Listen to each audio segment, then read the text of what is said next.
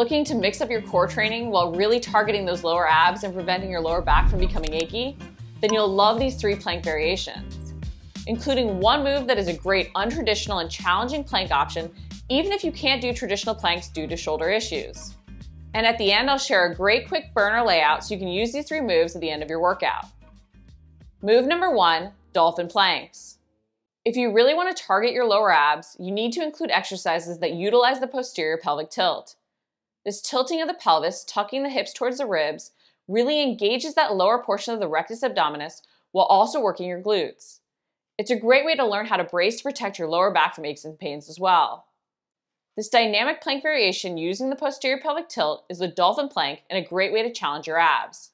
You will use the tuck up to engage those lower abs, but also challenge your abs to protect your spine as you test out your spinal extension, slightly dropping your hips towards the ground. This forces your abs to brace as you extend, but be mindful you don't end up simply engaging your lower back. To do this move, set up in a plank position from your forearms and toes with your feet together. Make sure your shoulders are stacked over your elbows and your upper back is engaged so your shoulders aren't shrugged. Drive back through your heels as you flex your quads to hold in a nice straight line. To improve your base and stability, you can widen your feet out to shoulder width.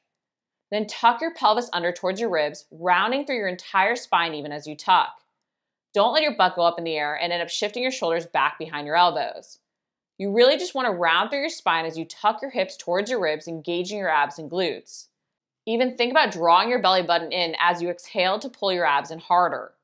Then begin to lower back down into that plank position. As you lower, try to go a little past that straight line as if extending to slightly drop your hips. You want to feel your abs almost fighting against you lowering to prevent your back from really arching. You're testing out your ab brace as you extend. Then tuck right back up, tilting your pelvis again. Don't push backwards as you do this movement. Keep your shoulders stacked over your elbows. Pause in each position to really feel your core working. Really move slowly through the movement to focus on feeling your abs. To modify this move, an incline works best. The higher the incline, the less pressure or strain there will be on your shoulders and even core, so you can really focus in on those abs working. You can also do this starting on your hands and knees, but be conscious that while it might look like the cat-cow stretch, you're truly engaging your abs to round up. I like to call this variation the vomiting cat because I want my clients drawing in their abs as if trying to really hollow out their belly. Move number 2, lower ab plank. This move is not a traditional hands and feet or forearms and feet plank, but it is an amazing core isometric hold and a move that is great to target those lower abs. I personally call it the lower ab plank, so wanting to include it as an option because often when people have shoulder injuries and can't do planks, they feel a bit lost about what options are out there. So if you really need to take your upper body and shoulders out of the equation, this is a great option to target those lower abs. But don't forget about using the incline as a way to progress and build up as well. To do this move, you'll lie on your back with your arms down by your sides or hands behind your head. To start, you can raise your legs straight up towards the ceiling and tilt your hips towards your ribs to press your lower back into the ground. You can also start with your knees bent to really set up the posterior pelvic tilt before extending your legs. Maintaining that posterior pelvic tilt, lower your legs down so they're only an inch or 2 off the ground to hold. Better to even hold up a few inches higher to keep that ab brace and even squeeze your glutes. Focus on really bracing those abs as you hold. If you feel your lower back taking over, raise your legs up higher or even bend your knees. You can even just start with one leg extended at a time. Lifting your head to perform an upper body crunch can both make the move harder, but also help by flexing your spine. Make sure to breathe and focus on engaging those abs, keeping that posterior pelvic tilt. You don't want your lower back taking over. If it does, your lower back and not your lower abs are actually getting worked by this move. Better to modify and focus on those abs working than do a harder variation where your lower back compensates. Move number 3, body saw. Extended planks or long lever planks have actually been shown to increase ab activation over the traditional plank, especially of the lower portion of the rectus abdominis. That's why it's key to include some extended plank positions in your routine.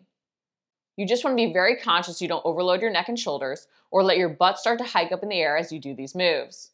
One great dynamic way to include the extended plank position in your routine over simply holding is the body saw. The great part about this plank variation, like with all plank variations, is you can do this move off an incline if you need to modify it. And if you have wrist issues, you can do it from your forearms, or you can also give yourself more space and change things up by doing this movement from your hands to work your arms more. To do the basic body saw plank from your forearms, Set up in a plank position from your forearms and toes with your feet close together and elbows under your shoulders. You want a nice straight line from your head to your heels. Make sure to engage your back to support your shoulders and make sure they aren't shrugged. Then begin to walk your feet backwards, taking small steps.